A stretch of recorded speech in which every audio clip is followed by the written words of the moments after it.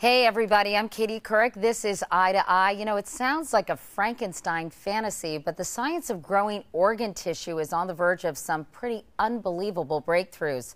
Wyatt Andrews caught up with one researcher for a tour of what you might call the laboratory of the future. Check it out. These incubators are oven-like devices.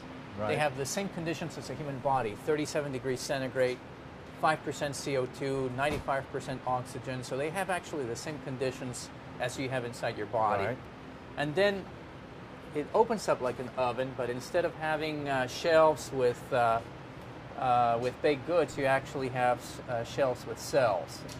And that's warm. That is warm. So this is actually body temperature. Right. That's for the same temperature as inside your body. And then inside you see different kinds of plates, and these plates are all full of different kinds of cells. What might be in there, or what is in there? Actually, these are stem cells, which have been derived from amniotic fluid. So this is a new type of stem cell. Amniotic fluid, stem cells. Correct. This is your typical tissue culture hood, and this is actually where we take the cells and start expanding them. And these cells grow exponentially. You grow the cells in the plate until they fill the plate, and then you split the plate into 6 other plates, and then you take those 6 plates, you split them again. Now you have 36 plates. You take those 36 plates, you split them again, and it's an exponential growth. But you're describing a situation where once you start this process, you can grow as much tissue as you need?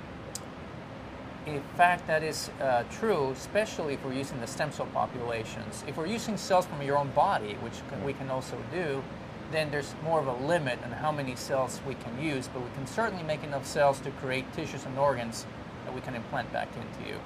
Here you see a engineered blood vessel, and you can actually see the vessel beating, and it's pulsating. And this is how we mature these engineered blood vessels. So this is actually an engineered blood vessel that's being ready, that is ready to be implanted. Are you telling me that you are growing a blood vessel right there? That's exactly right. That's actually an engineered blood vessel. So this is actually a blood vessel that has been grown using cells. And so the outside has the muscle cells, and the inside has the vascular cells. You can see they're different sizes, different widths, different depth in terms of the consistency of the tissue, because they're all custom made. Right. They all have different applications, and we actually match the creation of the blood vessel to fit exactly the specific patient, if you will. All right, okay. But in this case, experimentally. These are sheep? These are being created so that we can implant them into sheep. That's a heart valve. This is an engineered heart valve. And is it growing?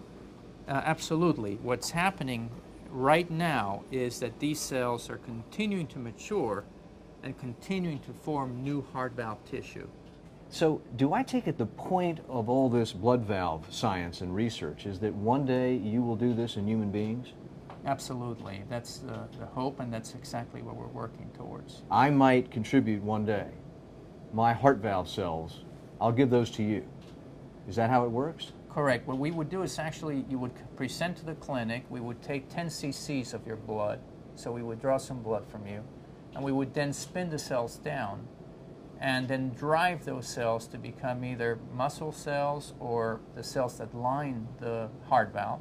We would then engineer a heart valve in the same manner, and then 6 weeks later, we would be able to implant that heart valve back into you, and that heart valve will be made up of your own tissue. So it really is custom made? It really is custom made. My own cells coming back into me? That is the advantage of this technology, is that you're taking cells that come from you, we're making the organ specifically for you, and we're implanting the organ right back into you without any fear of rejection.